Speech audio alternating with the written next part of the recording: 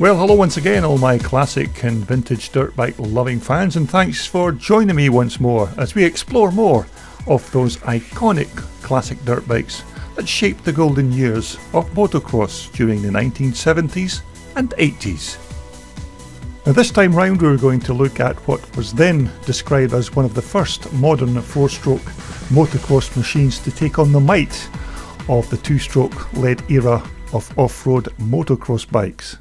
So in this clip we're going to check out the mighty HL500 Yamaha four-stroke Thumper.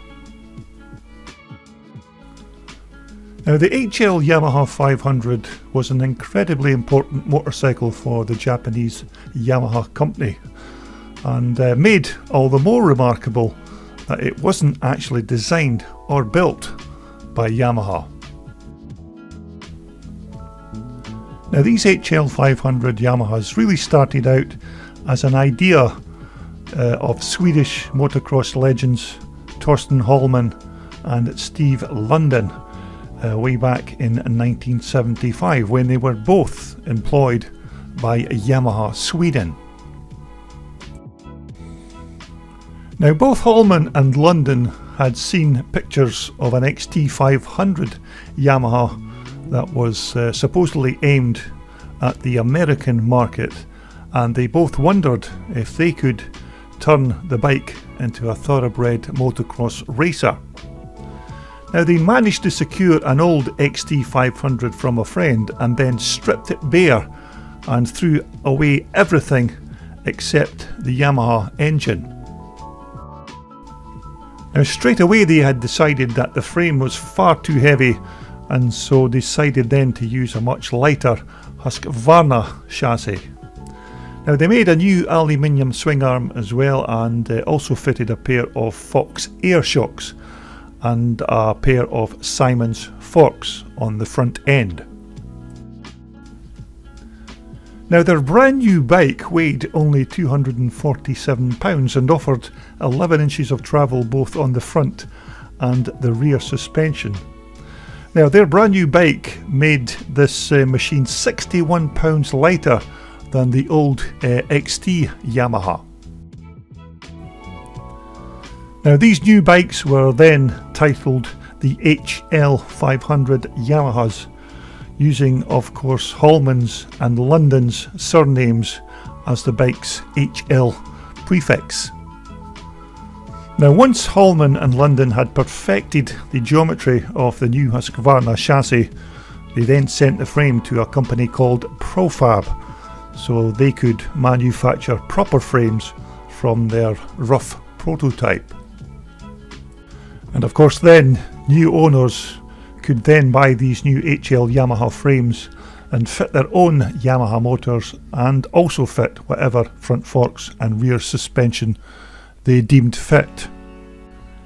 Now, these XT500 based Yamaha four-stroke motors were pretty bland when it came to power, although once you performed improvements to the internals and did a bit of tuning to the overall running, these 500 four-stroke engines were more than a match for any two-stroke machines that were in motocross competition at the time.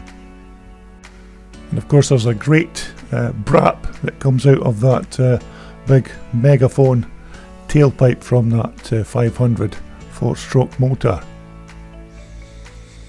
Of course, these bikes would be originally fitted with Fox air shocks, but as you can see, our particular bike's fitted with these very high quality Öhlins units. But of course, as mentioned earlier, if you were to purchase one of these original HL Yamaha 500 frames, you would then fit whichever suspension that you deemed fit on your particular bike. Now, of course, back in the day, one of these HL500 Yamahas was given to Bent Aberg to race in the 1977 FIM World Motocross Championship, which then gave Aberg multiple third place finishes and an outright victory at the 1977 Luxembourg Grand Prix, finishing of course ahead of that legend Heikki Mikkola, who was on a two-stroke Yamaha and who would win the championship that particular season. Now, Hallman and Lundin went on to build a limited number of these machines, and original bikes are very rare items indeed. Now, of course, we're not saying that this is an original Hallman Lundin classic, as there are many derivatives and interpretations of their great bikes in circulation, but nevertheless our featured bike is a decent rendition of one of these Hallman Lundin machines. Although as to what year our particular bike is from, I'm not entirely certain, although many of these bikes were built in the late 1970s. Now, when they were building these bikes, H&L increased the overall horsepower of this original HL500 base motor from 30 brake horsepower to around 50 brake horsepower, with some good tuning and improving other components inside the engine. Now, our particular example featured here belongs to Scottish rider John Porteous, and these video clips and pictures were taken just prior to John taking his new machine out on the track for the very first time. Now, John's bike appears to have all the proper parts fitted to his particular HL Yamaha, other than of course the rear shocks, which for me personally are a massive improvement over the original Fox air shocks that would have been fitted back in the day. But nevertheless, these XT500 Yamaha based motors are almost indestructible if they're set up properly, and they can give you good service and massive amount of horsepower when you race them on the track. Although when motocross legend Torstan, Hallman and Sten Lundin had the original idea of designing a competitive four-stroke motocross bike based on this old XT500 Yamaha motor, they certainly got their calculations spot on when they initially conceived the idea of building this bike.